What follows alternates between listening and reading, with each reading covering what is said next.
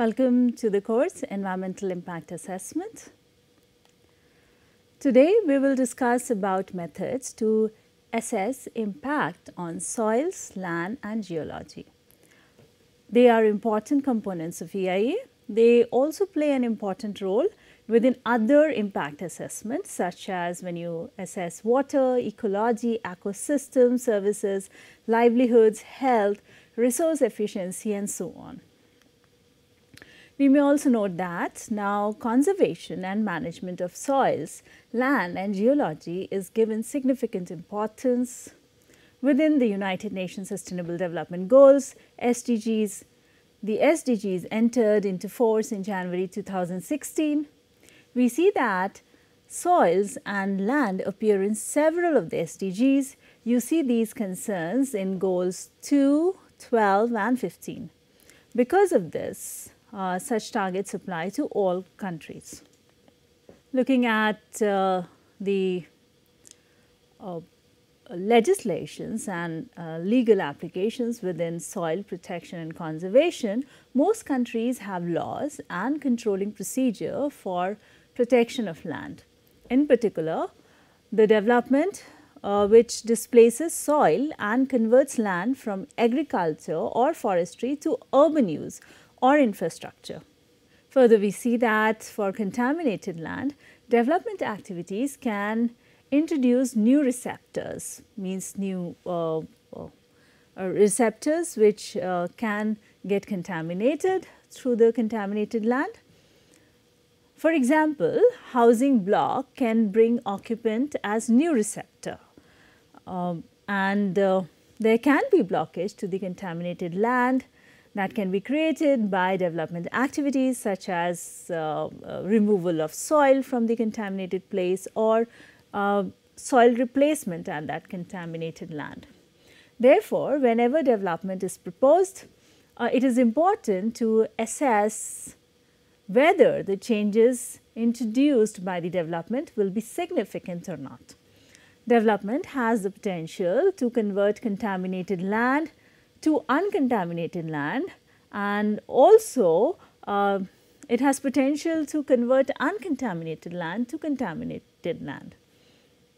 And it might not really change the chemistry of the ground at the depth. So, accordingly, our coverage will include definitions and concepts where we will look at geology and geomorphology, land, soil, soil properties, soil profile, classification, structure, color, fertility and land evaluation. Further, we will look into methods in the scoping stage, and then we will look into methods for impact prediction. So, that will be our coverage, and accordingly our learning outcomes, the expected learning outcomes from you after completion of this session will include that you should be able to define and explain the concepts geology and geomorphology, and you should be able to define land, soil, differentiate between them, should be able to define soil properties, soil profile, classification, structure, color and so on. You should be able to list and identify various methods used in scoping stages, particularly at the desk study, field survey, laboratory work. Further, you should be able to list and choose various methods for impact prediction on land and soil, such as temporary land take and soil displacement, permanent land take and soil displacement, damages to soil structure, soil pollution and critical load, so on. So, moving on to definitions and concepts. Let us first see geology and geomorphology. Geology is a vast and complex subject, and only a few aspects which we really see in EIA process. Surface geology concerns superficial deposits such as drift, glacier deposits, river, gravel, while when we see solid geology only concerns pre-superficial formations. A number of aspects of geology are of direct importance in EIA process, such as conservation, protection and management of fossils, stratigraphy, minerals or other geological features which are of concern, the underlying geology has engineering and construction implications and affects both geochemistry and geophysics. Some geological aspects are of indirect importance in assessment. For example, both the storage and movement of the ground and surface water and water geochemistry, these all are influenced, as we had also seen in water chapter. It also influences the potential for on-site and off-site pollution as a result of development, and it also influences the pathways for any pollution that may have occurred in the path. Geomorphology includes the study of topography, the terrain, and includes the nature of rock and soils in relation to the erosion and deposition caused by glacier, river and wind. We see that human impacts can include landscape visual aspects, but also their consequences such as erosion, slope failure can happen, subsidence can happen, sedimentation in aquatic systems can happen. Some aspects of geomorphology such as soil erosions also overlap with soil studies. Further, now we will look into land and soil. Land and soil are often considered to be same things. So, they are sometimes taken as same, but there is an important difference between these terms.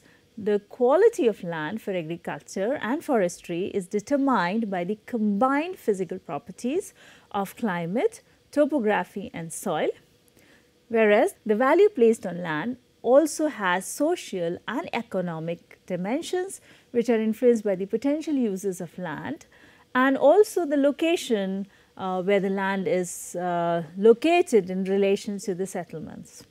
You may reflect soil has many purposes for us humans. The productive value of soil is determined by a number of important physical and chemical properties. An appreciation of the development's impact on soil requires an understanding of basic soil properties. So, we will look at the soil properties.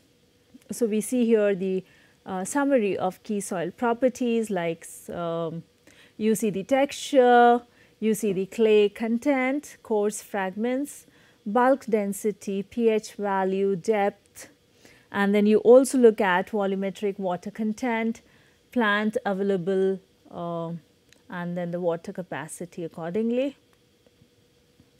Then we also see the saturated hydraulic conductivity, electrical conductivity, aggregate stability and so on.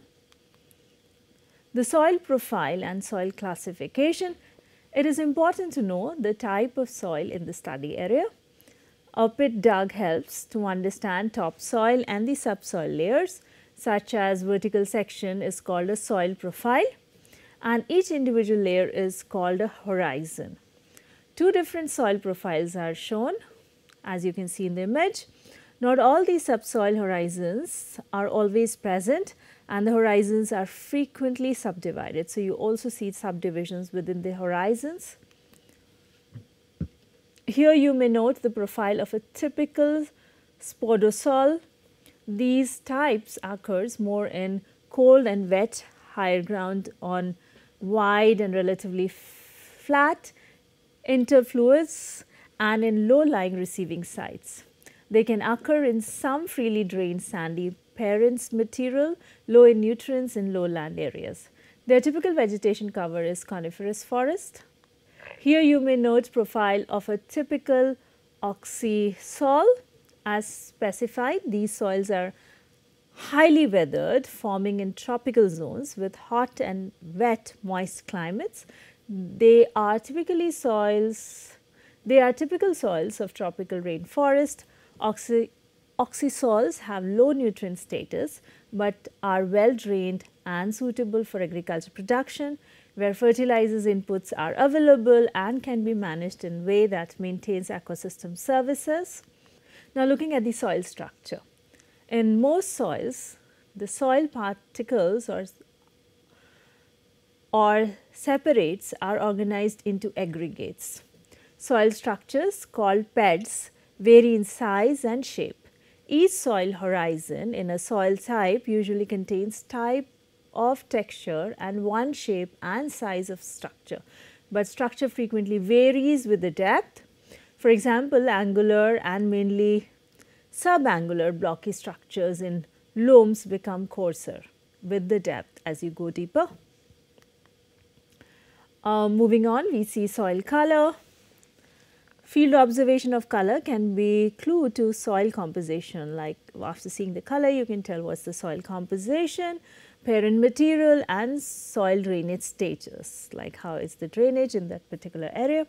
Soil charts provide standard examples of normal range of soil colors. Now, looking at the soil fertility, two major soil chemistry issues that are of importance in an EIA are low soil fertility and toxicity, both of which will lead to poor plant growth. Low soil fertility is due to the low level of nutrients, so there's nutrient level is very low.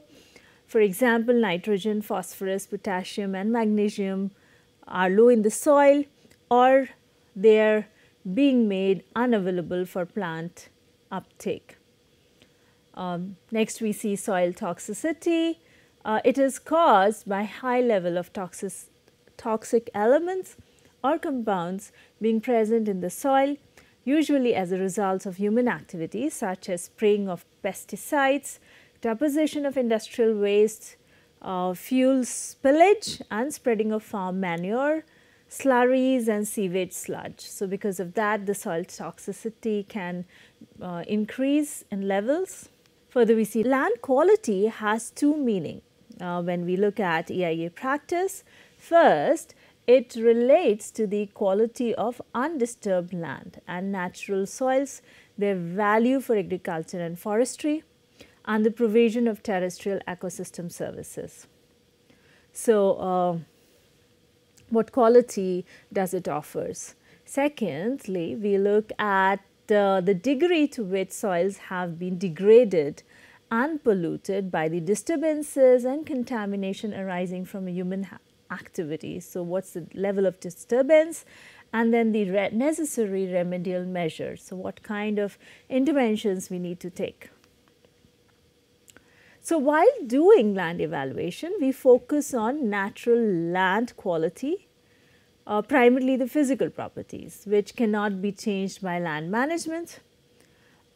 So far in the evaluation process, land use planning purpose, the focus has been on estimating relative productive value of different areas of land for agriculture and forestry. So, we just take the productive value.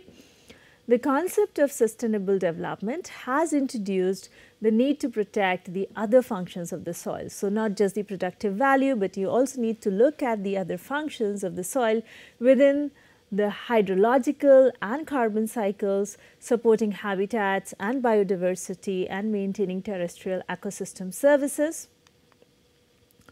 Now, let us see physical land evaluation methodology. We find Land Capability Classification LCC developed by United States Department of Agriculture USDA. It classifies land quality according to long-term climatic, topographic and soil limitation to agriculture. So, that is one classification which is available for usage while classification purpose. Other we see is by FAO.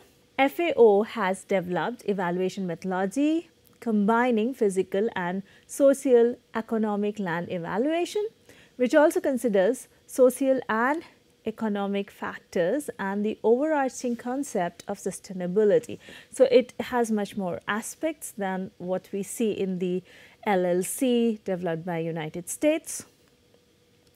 Moving on, now let us look at how to go about scoping and baseline studies for the domain, particular domain. At this stage, you will decide, like you are scoping, you are seeing what all kind of studies have to be done.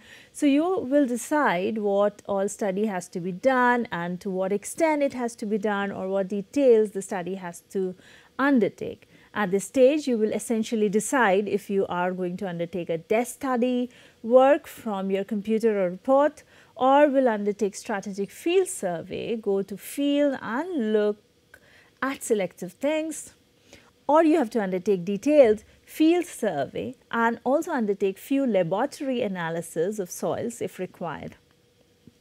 Usually at this stage of scoping, when you may take site visits, it will be brief, it will be short site visits involving walkover surveys with your team to identify possible impact of development. So, you will look around and see what kind of possible impact can happen. For the site visit, you may require the understanding of geology, geomorphology, land use and soils. You may assess impact on landscape. You may also look at the visual impacts on water and ecology. While undertaking scoping, the most important aspect you need to consider is the significance of the impact. So, you need to look at how significant whatever impact you are predicting is going to happen.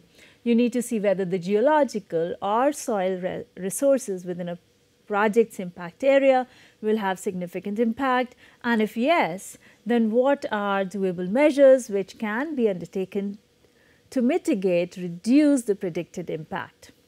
Whenever you predict significant impact on land or soil, you may also consider taking a land capability classification or undertake a land evaluation. As you have seen, you need to identify where soils need to be conserved in order to restore the land. So, you need to identify those areas. For example, soil restoration is usually planned for mineral extraction sites. So, you do the restoration programs. You may also look at the possibility of developing landscaping in your project. In your field survey, you should include an assessment of quantity of topsoil and subsoil available. Wherever you anticipate contamination, you need to undertake appropriate site investigation. Let us see very briefly to the case example of Sacramento Weir widening project in Sacramento County, California.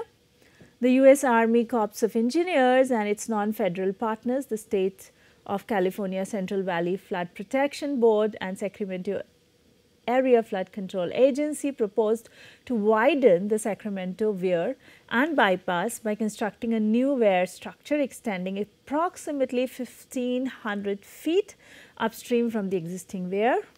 So, this example is given to you as a reading. This environmental impact statement describes the environmental resources in the project area, evaluates the direct, indirect and cumulative environmental effects of 3 alternatives. So, it is also looking at the alternatives including no action alternatives and describes avoidance, minimization and compensation measures. Most potential adverse effects could be either short term or would be avoided or reduced using best management practices. So, we see that the effects and mitigation measures of the proposed action under the following titles. So, you can see how they have identified all mitigation measures under various headings. So, you can look at the geological resource, you can look at the land use, hydrology and hydraulics and so on. Moving on further, while you undertake desk study, you will be required to review and understand the existing data on geology, geomorphology, soils, land quality and also site history and local climate. This will allow you to have a comprehensive understanding of the state and the potential impact. You may also look around nearby areas for possible contamination of the land. We may note that geological maps range in area and details they cover. In order to cover large areas as a whole continent, you may look at geological map of scale 1:20 million. For regional maps, you can look at maps of scale 1:1 million and 1:250,000 scale. For more detail, you may cover 1:10,000 scale. So, all these scales are available. So, as per your requirement, you can look at those maps.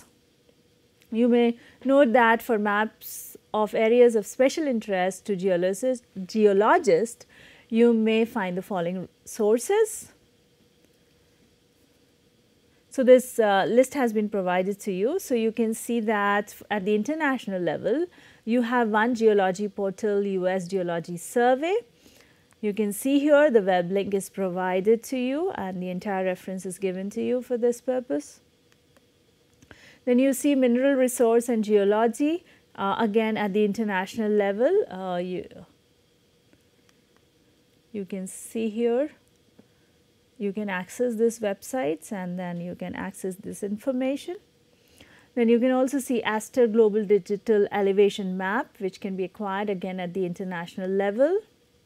In India, if you want to cover India, you have Geological Survey of India, from where you can acquire the data. In Indian context, you may also find data from Bhuvan National Hydrology Project. In Australia, similarly, you can see Australian Geoscience Information Network. Likewise, in Canada, you have Geological Survey of Canada. Likewise, in Canada, you have Geological Survey of Canada. Similarly, in South Africa, you have Council for Geoscience, CGS. So, you can also see British Geological Survey at the international level. Likewise, you can see Ordnance Survey, OS Terrain 50, Digital Terrain Model for which covers United Kingdom, UK. So, you can see here you have US Geological Survey, which covers only USA. So, you saw a range of sources which are available, free data is available for analysis. These maps can be used in combination with geological and soil maps. Topographical data and digital terrain models can be created to understand the geomorphology of your study area. We see that generalized medium to small scale mapping is required, that is from 1:50,000 to 1:1,000,000 scale may be appropriate for use in studies involving larger areas. When you are studying larger areas, for example, when you are studying pipeline or electricity transmission line, so on. So, you can create maps at that scale, but when you study a smaller area, then these might be not that useful. Then you might need detailed and precise pictures for the purpose. And I have given these sources in the chapter reading. Let us familiarize ourselves with two kinds of maps in particular. We see solid maps. Solid maps show only pre-quaternary rocks, whereas drift maps show superficial quaternary deposits that have been laid down more recently after being moved by wind, water or ice. It is suggested that the drift maps provide much considerable information on soil parent material in the survey area. Now, looking at the desktop study for land and soils. So, when you do desktop study, you first look into the information which are available and the usefulness of the information. You may be mindful that the scope, how usable the data may be for you, or its quality at different level, national and local scale. There can be difference in that. So, how useful is that data for you? You might find a lot of published sources, however, they are all not directly applicable to your proposed project, but they do give you a direction in which you further need to find out. There are a range of data sources for land cover and soil map as well. For example, ISRI SeaWorld soil information shows the distribution of individual soil types using either the USDA or World Reference Base classification, plus other soil characteristics including pH, bulk density, organic carbon and sand, silt, clay content and so on. And you need to be very cautious about what information you are looking for and how you want to apply and what scale you want to use it in. There are certain examples which are given at the international level and the continent level and different countries level which data are available for analysis purpose. So, we see Food and Agriculture Organization FAO has soil portal at the international region. Likewise, you see the soil grids of 1 kilometer international level as well as national and regional level. It's WebGIS, it gives you information. Likewise, you can see ISRIC soil grids of 250 meter, WebGIS for the coverage is for Africa. Then likewise you can see for Australia, you can see for Europe, soil data center, then you can look at the United States. All these references have been provided to you in the chapter reading. You can see India, India has Department of Space, Indian Space Research Organization ISRO, from where you can avail data. So, now moving on, desktop study for contaminated land, we will look into that. You would first check the possibility of contaminated land on the basis of the land use history. So, you might look at the secondary data and like to look at what's the land history has been, land use history has been. You may get historic maps wherever available. In some countries, historic land use data is commercially as well as environmental data are available from regulatory bodies. You may also approach regulatory bodies for geological and hydrological maps. This is an important information. Looking at the history and the other context, it helps you to develop initial conceptual site model. You see that in New South Wales government, in Australia, and DEFRA, an environmental agency in UK, have produced guidelines on carrying out a preliminary survey of potential contaminated site. So, they give you a guideline, so you can look at those guidelines how to undertake these preliminary study. You may know that what type of contamination and to what extent does it occurs in the site, how far the land is contaminated on a site will depend upon the previous uses of the site. The operational process, what process had been undertaken by the previous users, and the effectiveness of environmental protection measures adopted by them. So, how their processes were, so that all will determine the contamination level and extent in your site. You may also check for any possibility of pollution of subsurface or neighboring plot because they can travel into your study area. So, you need to ensure to record all possible activities and management practices adopted and type of chemical used on site and around the site, not only on site, but around the site. No matter how intensive your study is, there might be some limitations which you should record in your baseline assessment. There are numerous professional bodies that maintain data on type of material and chemicals that are used to wide range of commercial activities and also publish it.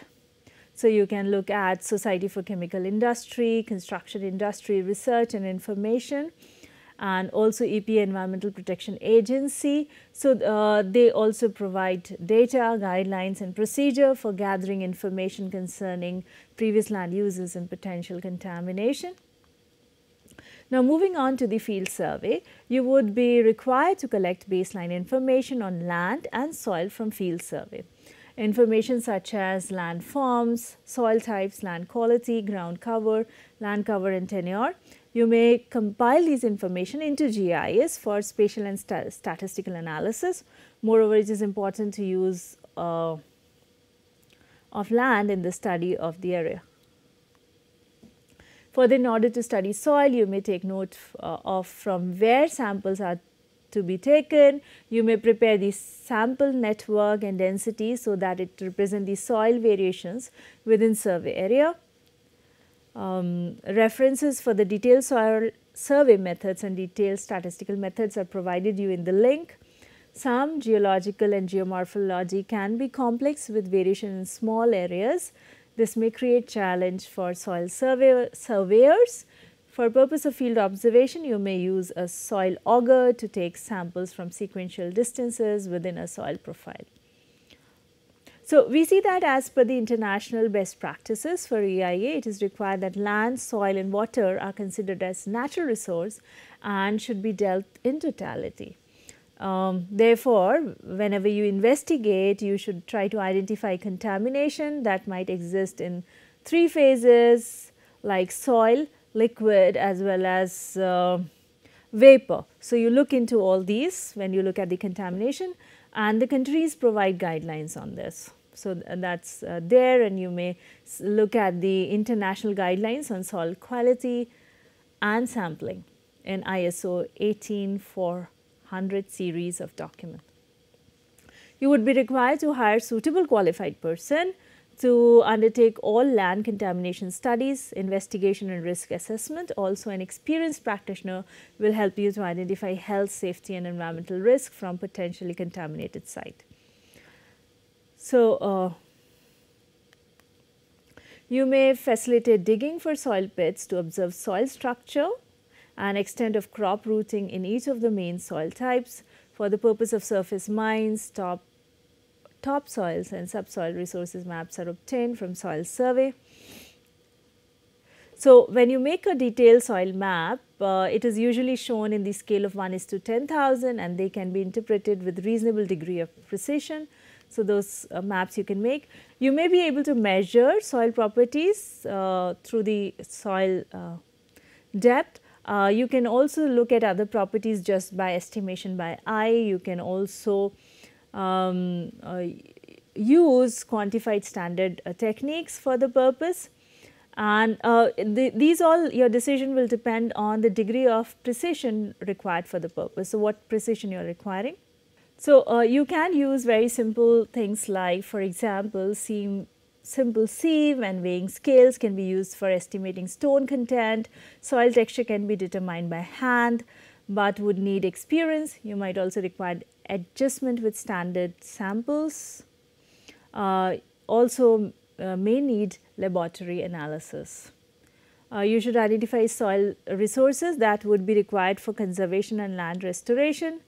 Your survey should provide information on soil depth, volume and physical characteristic of available topsoil, subsoil, soil formation material, and also the description of original landform and drainage. So, whenever you prepare the reporting, you give these information. Looking at now survey of the contaminated sites, if during the desktop study you find possibility of land contamination, then you can take walk over survey to identify stretch to find out whether the further investigation is required or not.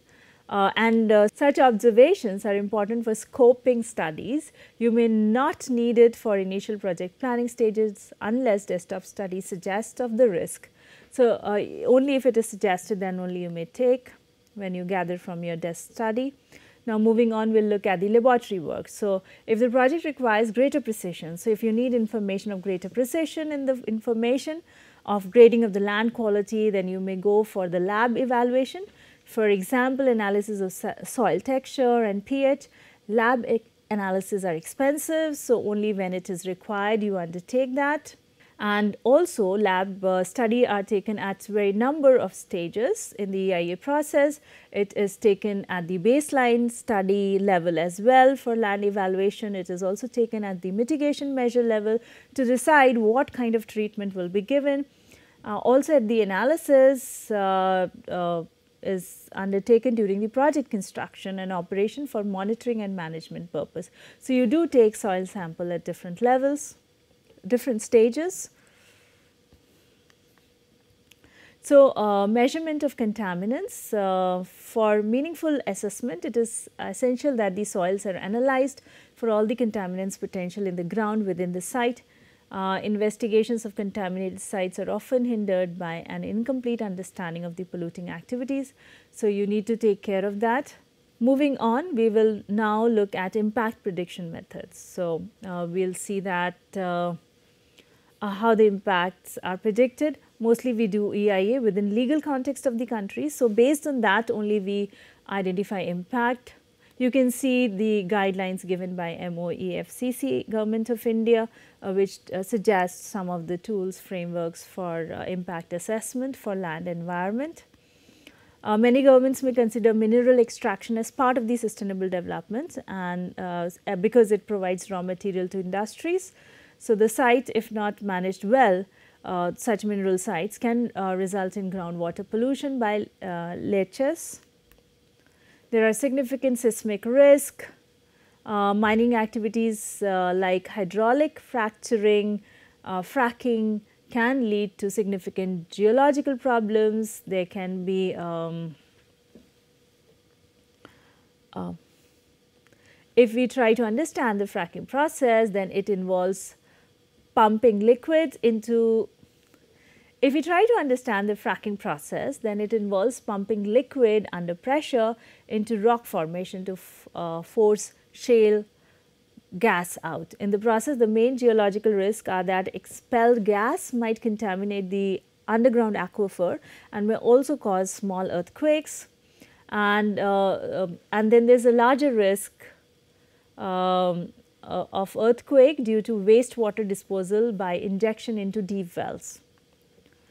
So, we can see one of the examples. There was earthquake of magnitude of 5.7 in central Oklahoma in United States in November 2011, which destroyed 14 homes and injured people. So, in some countries even volcanic risk is considered. You also need to look into subsidence and slope stability. So, there can be subsidence by underground mining and usually associated with traditional coal field areas. And there can be issues with natural slope stability, which is very common. Your purpose in EIA would be to avoid the construction of new development in unstable areas. Reference to more information related to planning issues with regards to subsidence and slope stability is provided to you in the chapter reading. Road development can have direct impact on geology and geomorphology by displacing rocks and changing landform. It may also have indirect effects and might change the hydrology, such as diversion of streams. So, by the road the streams can get diverted, which eventually affects the recharging of the aquifer. Further, we see that it is extensively difficult to preserve geomorphological features, and best of these is to avoid the proposed development. Further, we see impact on land and soil, impact of our activities such as deforestation, poor planning and management of urban and industrial development lead to problems such as soil erosion, degradation due to loss. Also, poor environmental management and also inappropriate development causes permanent loss of land and soil, which could be avoided. So, whenever you start EIA, first you should identify the study area within which significant impacts are most likely to occur, and then you determine the appropriate temporal scope of duration of construction, operation and restoration phase. So, you look at all those things and then you predict the magnitude of the potential permanent and temporary impact of land, including displacement of soil. So, your assessment of land will be based on selected physical criteria. Your evaluation methodology should be should set out a range of quantified values as class limits for magnitudes and sensitivity categories. You can adjust these class limits as per the scale of the development project. So, there are numerous evaluation methodologies. You can see FAO guidelines for land evaluation which is given, which provides set of principles. You also see USDA also provides an outline how to carry out EIA. You need to calculate the temporary land take pulled and soil displaced. So, when you are doing this, you need to see that how much temporary land is taken away or the soil is displaced, as well as you need to see how much the permanent land is taken away and the soil is displaced. You also need to take note of the soil erosion by wind and water, which is serious threat to soil resources. Most soil erosions occurs as a result of agricultural land management practices, and you will note that they are not subject to development planning controls, neither they fall in the scope of EIA. There are a number of predictive equations to estimate soil loss during erosions. You may find universal soil loss equation, which helps you to calculate water erosion assessment, and conservation helps you to plan your conservation. You will also find wind erosion prediction system like land management practices and crop rotation. You need to also estimate the damage to soil structure because of the construction activities, vehicles and machineries. Such damages lead to reduced infiltration, increased runoff and erosion. We see that UK government as well as United States government publish legislation and guidance in this regard. You need to estimate the soil pollution. There are two types of situation which we see in matter of soil pollution. First, where the site is already contaminated and a cleanup operation is required. Second, where pollution may be caused by the project itself. If you observe in the baseline survey that the ground below the site contains contaminants, a risk assessment based on the pollutant linkages like the source pathway receptor, which we had talked in the previous class also. Model should be carried out to determine significance. Significance may be estimated in terms of risk to the receptors. The baseline should be substantial to inform the project activities. So, whatever assessment you do, it should inform the project activities. And take note that proposed project can have both positive and negative impact. You can also undertake qualitative risk assessment to establish pollutant linkages. You may use modeling to capture the pollutant path. Modeling technique, this is the list of modeling techniques which you can use here. You can assess the risk to human health by range of modeling tools such as contaminated land exposure assessment tool. You can look at USA based risk based correction action. And then there is another terminology which you would like to see, critical loads. Critical loads provide a means to estimate the vulnerability of land to atmospheric pollution. So, how much pollution it can take in relation to the receptor soil, geology, freshwater and vegetation. So, United Nations Economic Commission for Europe has specified critical loads for deposition into sensitive ecosystem, and a critical load database for United States is also available. All of the above impacts can have serious effects on soil, but the soil types outlined here will be affected to different extent by each. So, we have seen all of these. So, summarizing what we covered today, we looked at the definitions and concepts of geology, geomorphology, land, soil and so on.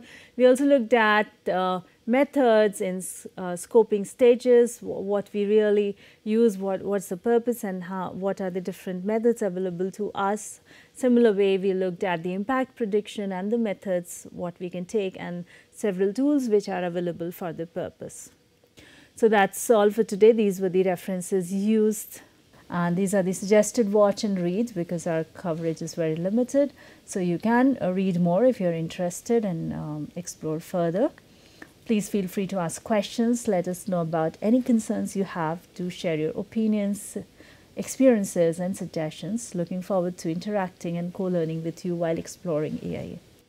So, that is all for today. Thank you.